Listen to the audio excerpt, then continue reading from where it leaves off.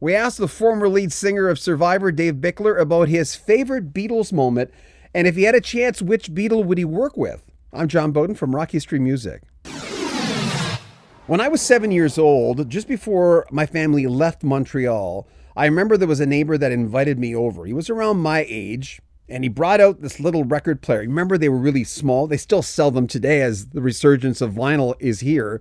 And he put on a Beatles album. Now, I was too young to remember specifically what album it was, and it was 67. And of course, Sgt Pepper came out that year. But all I remember from listening to it, it was very campfire-ish. And I think it was the I Want to Hold Your Hand era, more than the Sgt. Pepper's era. It was one of the first things I wrote in my journal as a teenager.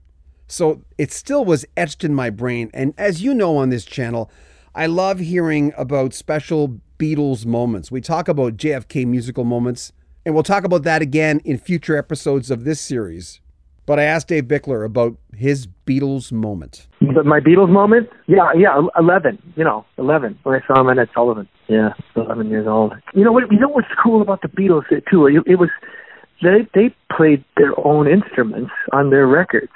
They wrote their own song. They didn't have before the Beatles and that band unit thing, if you'd have an artist like Elvis Presley, who was fantastic, he was just a fantastic artist, but he didn't write any of his own songs. They had songwriter teams that wrote stuff for him, and all of that stuff. I was really impressed by that. That was one of the things. And plus those chords, even those early songs, those vocal chords, wow, man.